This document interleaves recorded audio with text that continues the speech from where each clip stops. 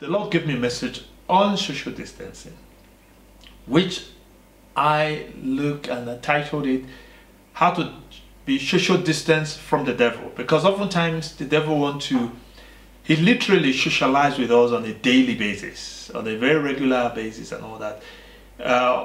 Knowingly or unknowingly, I tell you how. And we need to keep, well, what I now titled as social distances from the devil, because number one, he's your enemy and you don't want to keep any relationship with your enemy. So I'm just going to share that as I received the message, which was kind of funny, but it is true.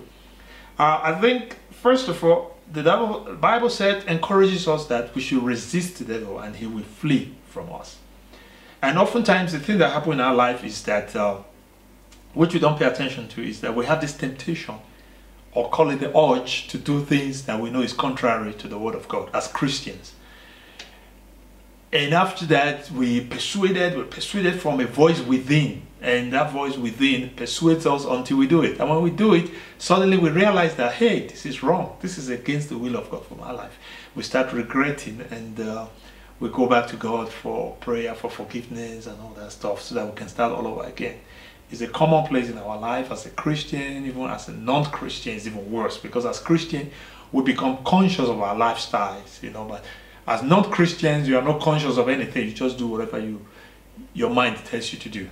Now let me speak first as to Christians, then I'll come again to as non-Christians, how to be social distance with, how to maintain a social distance with the devil. Every day he comes, he throws things at us. Do this, do this, do this, do this, do this, do this. Keep suggesting all sorts of ideas that seem right unto us, in our ways. And oftentimes when the pressure is too much, we just cave in without thinking. Of course, we later regret that, and they get caught up with us, we regret it. And for us to maintain a good social distance with the devil, number one, we need to understand the word of God. In other words, we need to pay attention to the word of God, meaning we need to read or study the word of God very regularly.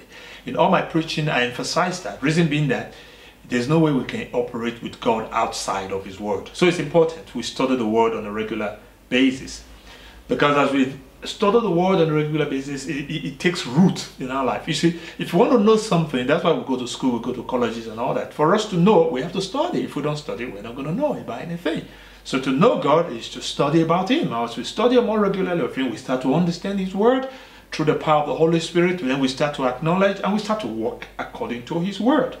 And number two, we need to, after that's, first, of course, we acknowledge the Lord. And number two, we need to follow with him. In other words, we follow it up, what we study, with prayer. It's good to pray. Prayer for me is a communication. Prayer is not necessarily we have to lock ourselves up in the room, we have to pray 1 hour, 2 hours. No, it's a constant communication. Just look at it this way: the way you regulate, the way you talk to your family, your children, your wife, your husband, your boss at work, your colleagues at work, it's the same thing. You fellowship, you talk back and forth. So prayer is like that. You go to God in prayer all the time. You pray, you talk to him, have fellowship with him on a regular basis. It's very, very important. These are basics we need to have in your life as Christian. And number three, you need to meditate. Of course, you have to meditate on the word, what you have read. You have to meditate with the Holy Spirit, because it's the one that expands those things in your spirit, man. So it's important for you to meditate on what you read, on what you study, and what you're praying for.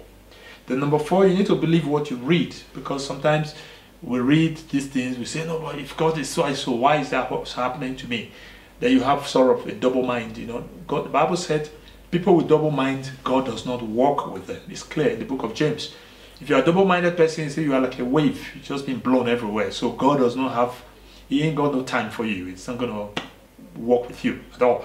You must believe what you read, meditate upon it, and let that word become life unto you. Now, number six, this is very important. Now you've studied, you've meditated, you understand the word of God, you know how things are supposed to be. Now Satan is going to come. And when he's going to come, he starts suggesting those things to you, what you should do or what you shouldn't do.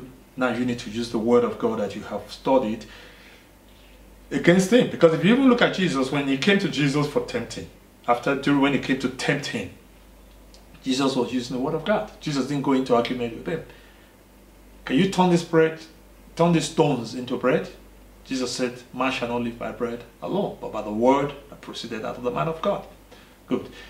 Jesus said, he asked Jesus again, can you jump from this cliff down? Then, the Spirit of God will come, they will rescue you, blah, blah, blah.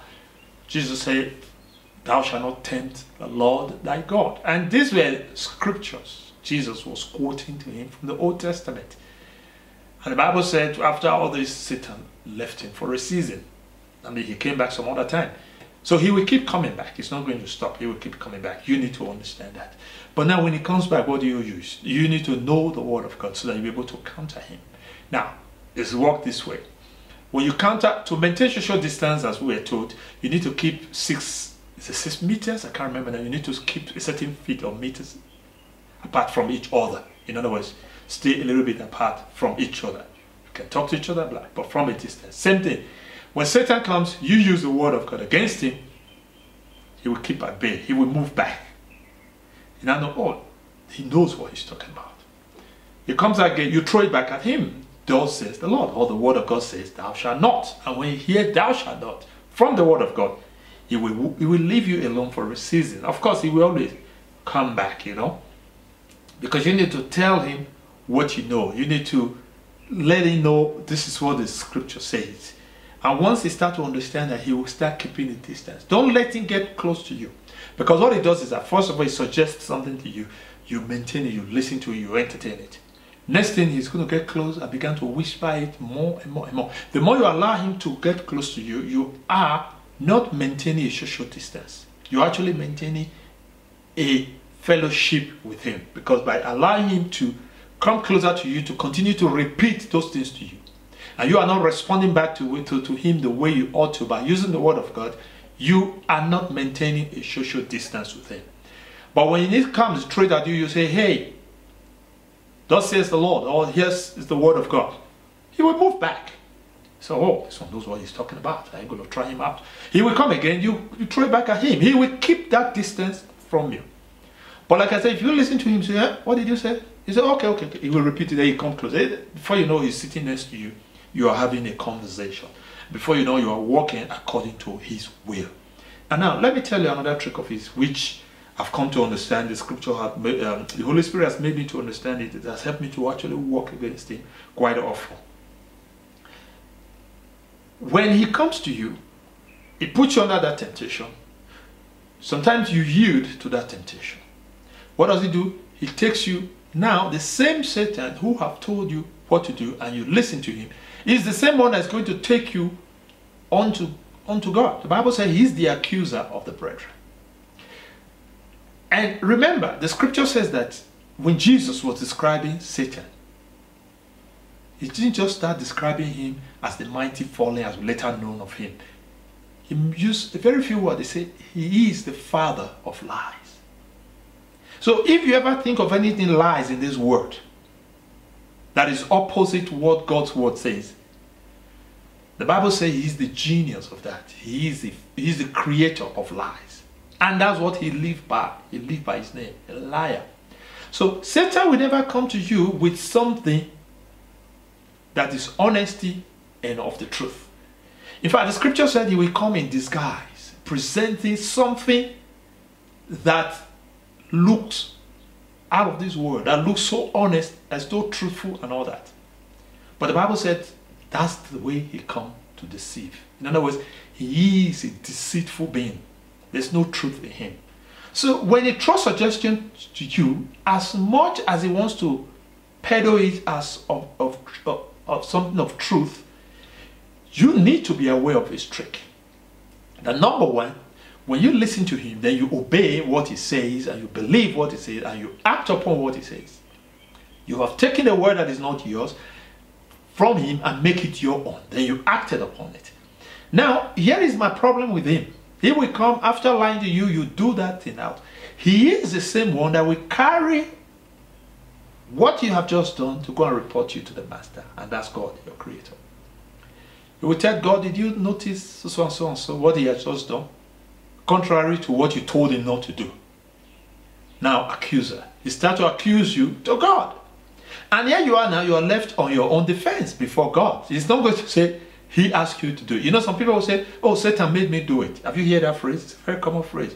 Oh, the devil made me do it. He said, yes, he made you do it. The same devil is not going to stand with God to sort of defend on your behalf, because he can't defend nobody. He's a liar. He will tell God, you did see him? He just did that. Now, he is accusing you to who is now able to now prosecute you and sentence you. Now you are left in your own defense. Now that you are not left in your own defense, you are not feeling guilty. You're coming to God weeping and crying and wailing, and Satan is standing there folding your hands, not acknowledging that he made you do it. Even though you are saying he made me do it, he's looking at your face telling you, I didn't do that. He's denying to your face right there. That's why he cannot plead on your behalf. So you need to be careful who you listen to, because when he deceives you to do these things, he's not going to come to your defense. Now you are in trouble, because now you're in trouble. You start calling on the name of Jesus. Lord, I need your help. Thank God for the covenant we have in Christ, who the Bible said is pleading on our behalf. So Jesus, you now have to plead through the name of Jesus for what you have done, for your wrongs to be forgiven. And Satan will now stand there accusing you unto condemnation. Do you see his trick? And that's the reason why we need to maintain a social distance from the devil. Because he's not a friend, and he will never be a friend. As much as he's come with this coated stuff around you, he's not going to be. There's no truth or honesty with him. So you need to be aware of this trick. Because not only does he accuse you to do it, not only does he permit you or play on your mind to do it, he's still the same one who's going to report you, see what you've just done, and ask for God to condemn you. And if Christ does not intervene, you are on your own. And the Bible says what comes after that is death. For the wages of sins is what? Death. For all have sinned. The wages, the payment of sin is death. Except you accept Christ, you acknowledge Christ as your Lord and Savior, that is where you have a hope. Outside that, condemnation follows. So that's what Satan does. His tricks is to what? Come close to you, take over your mind, tell you what to do, what not to do, and when everything backfires, he's still the same one that's going to take you to God and begin to accuse you before the Master. And again, these are the way he carries out his operation. So your ways of operation is to distance yourself by using the word of God against him, because he doesn't like that. If he knows that you know the word of God, he now knows that you know the truth, how the truth works. Then you counter against him. Whenever he comes, you quote the scripture. So says the Lord, says the scripture. The word of God says so, the word of God says so. And once you continue to maintain that against him, he will maintain a distance from you. So no more socializing together with your enemy. No more talking together, having a chit-chat together. Spiritual WhatsApping or whatever is no longer there, because now you have got him. And when you have not been listening to his conversation, he's not able to trick you into what he normally does. That is to sin. He has nothing to accuse you of before the Father. And the Bible says your life will be filled with peace that passes all understanding. It sounds common, but that's true. If we know how to maintain that, and as you keep doing this, your thoughts also start to grow. You start becoming a better Christian. You start having a better understanding how the truth works, how the Lord works. You cut off every suggestion from the enemy by not taking anything from him, by using the word to maintain that social distance. Just like what we have to do now because of COVID-19 or the coronavirus, we're maintaining a social distance. We cannot come close to each other. So you need to use the word of God as a weapon or as an instrument to have a conversation with him. Don't go into direct conversation. Don't you think you should do this? Tell him, no, I don't need to ask you. You don't need to suggest to me. Let me ask the Lord. What does the word of God say? That's what you need to do. And when you do this, I bet you're maintaining what I call a social distance with the devil, because oftentimes Satan wants to have a social relationship with us, which he does, almost on a regular basis, on a daily basis, on an hourly basis, on a minute-by-minute basis. He's constantly around us, telling us what to do. Don't do this, don't do that. Sometimes you get confused in what you're hearing. You don't know whether it's the voice of God or it's the voice of the devil. And he can be so convincing because why? He is the father of lies. He will make it easy, make it beautiful, make it look wonderful to do those things. Just a little bit. Try this out. Try that. Oh, that is okay. That, after all, it's your life. Nobody should tell you what to do. It's your right. Nobody should ask you what to do. No, you do have to listen to your Creator, the voice of your Master, the voice of your Creator, which is God Himself, Jehovah. And to do that, you need to hear His word. You don't own yourself. You just can't do whatever you like in this world. It doesn't belong to your life. Does not. That life you live, you think is yours, it's not yours. It's a borrowed life. That's the reason death can take it away from you. But through Christ, we have eternal life. So the life you live is not yours. Oftentimes, it's my life. I can decide what I want. No, you cannot. It's not yours. It doesn't belong to you. You're just borrowing. You're living in the borrowed body. That's the reason why we're accountable to what we do.